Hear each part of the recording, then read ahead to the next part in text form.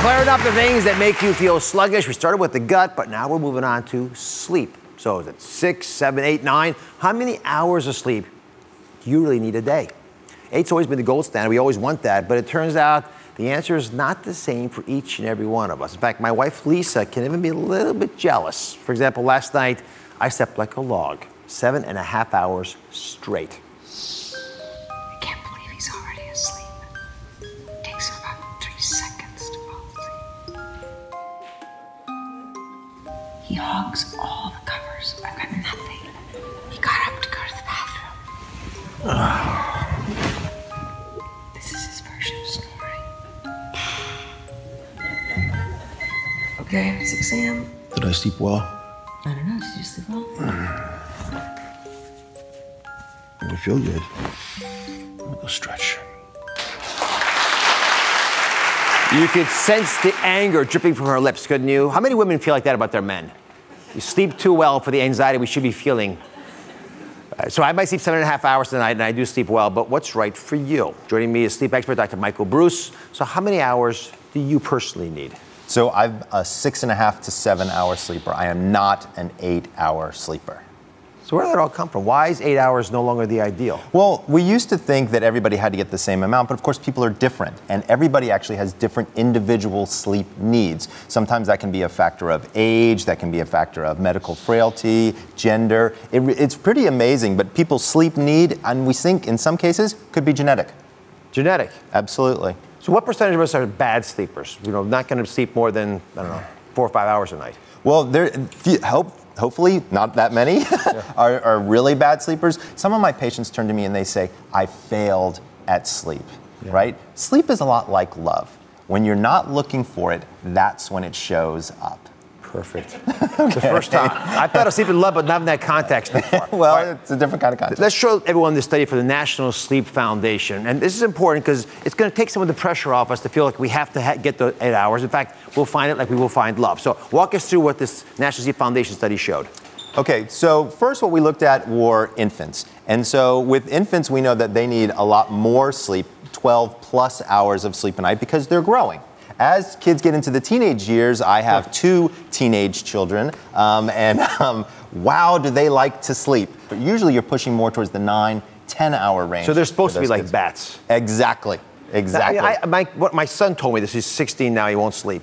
But he told me that kids are supposed to stay up late at night because that's how they're supposed to meet each other.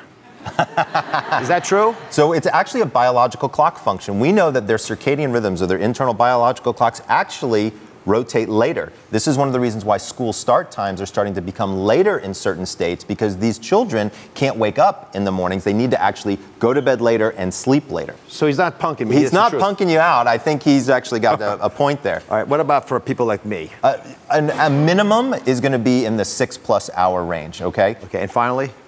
Well, and finally, when we look at seniors, there are a lot of seniors who, as we know, as we get older, we don't produce nearly as much melatonin as we once did. And so the amount of sleep that we require, 5 hours being an absolute minimum here, can definitely change. It can also change with medications, medical frailties, things like that. So how do we figure out exactly how much we as individuals should sleep?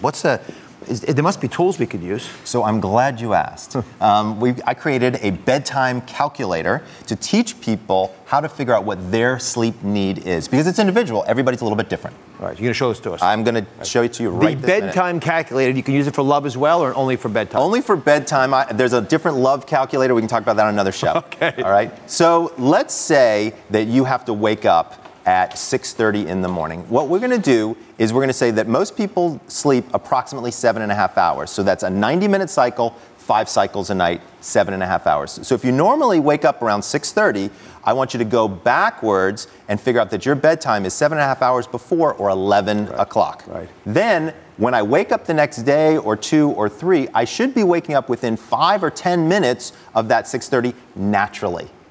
So what we're looking for here is to no longer have to need an alarm clock. All right, so what if you wake up an hour before that? So if you wake up an hour before that, you don't need 7.5 hours of sleep. You need 6.5 hours of sleep. And you can actually go to bed later. You can, instead of 11 in our example, you could actually go to bed at midnight. You can binge eat. Gives you the extra hours. Fantastic. Well, we want to be careful about binge eating late at night, as we were talking about before. But at the end of the day, you really want to make sure that you're sleeping the amount of time that you need personally. And again, most people used to think it was 8. It really isn't necessarily 8 anymore. Using this calculator can really help people out. So Tanika tried Dr. Bruce's bedtime calculator to find out how much she actually needs to sleep each night. And she's joining us now. Where's Tanika? Oh, she's over here. She's still sitting. So I'm going to ask her how this works. I'm curious. You know, most folks probably get a little intimidated by sleeping an hour less than they might think they need. So how did it work for you?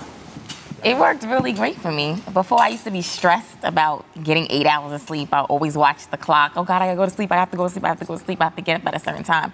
But after doing the calculator, I found out that I only needed 6.5 hours of sleep. You're like Dr. Bruce. 6.5 is just fine for you. Great. And how's that changed your life?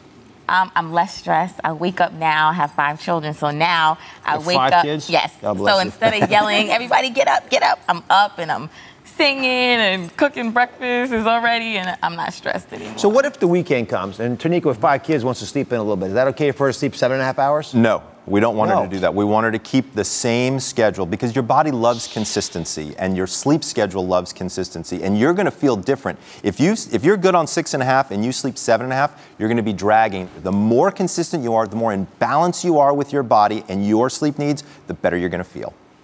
I feel happy for you. Thanks. Spread the word. For me, though, on the weekend. Up next, we tried out the latest sleep technology on the market to find out which ones worked and which ones, well, they're a waste of your money. Stay with us.